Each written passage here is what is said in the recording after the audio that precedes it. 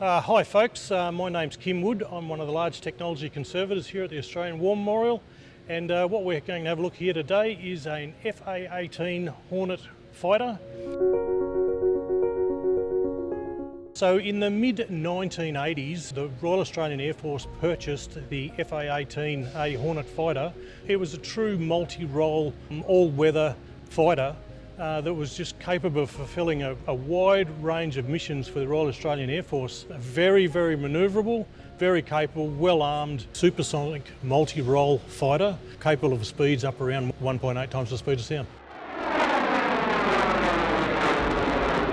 This undercarriage had to really cope with some pretty harsh environments, and apparently they lifted this aeroplane up when in testing up to 5 stories and dropped it to the ground, and the aeroplane survived. So it's a real testimony of just how robust and amazing this undercarriage is. So this particular F-18, aircraft number 22, was deployed on Operation Okra in the Middle East between 2016 and 2017 with both 75 Squadron and 77 Squadron. Over 500 operating airframe hours and over 50 combat missions against ISIL targets in Iraq and Syria.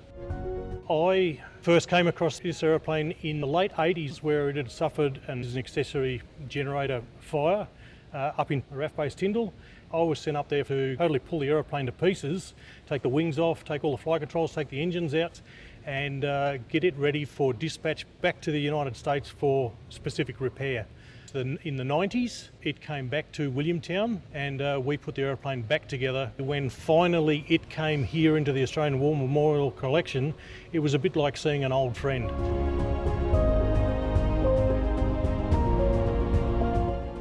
One of the repairs that I did during the 90s was this particular repair here under this formation light. Just a reminder of your own personal history. So one of the great joys about working with the Australian War Memorial is the personal interface that we have with large technology aircraft such as this, and just how meaningful it is with other servicemen, and to be able to share that with guys that I served with and people around me, to be able to tell the stories of this particular aeroplane as well as, you know, some of the others in the collection, they're just priceless.